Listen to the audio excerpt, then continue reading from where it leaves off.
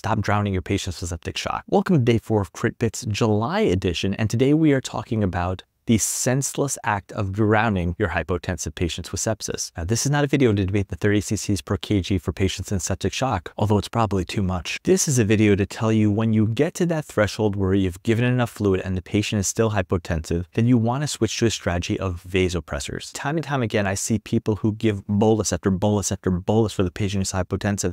And then there's some arbitrary point where the clinician decides, well, it's time to switch to a vasopressor strategy. There's two reasons why I think that strategy is wrong. The first reason is that when you have a patient who is in vasodilatory shock, septic shock, giving them more volume is not necessarily going to make that person better. What they need is antibiotics for the infection, and they need to tighten up those vessels, and the only way you can do that is with vasopressors like norepinephrine. But what I feel is actually the more important reason is that when you have a patient who's hypotensive and you leave them hypotensive by giving more fluids, and you don't correct that hypoperfusion, their end organs are becoming ischemic, and that could increase their mortality. So the strategy I recommend is give your patient initial bolus, whatever you want that bolus to be, and if still hypotensive, then it's time to give them vasopressors, even if it's through a peripheral IV. Reverse the end organ hypoperfusion, and then if you want to give them more boluses to try and bolus off the vasopressors, that's fine. But do not get stuck in a position where you're endlessly boluses your patients, and then hours later you start them on vasopressors because they're still hypotensive. You're injuring your patients.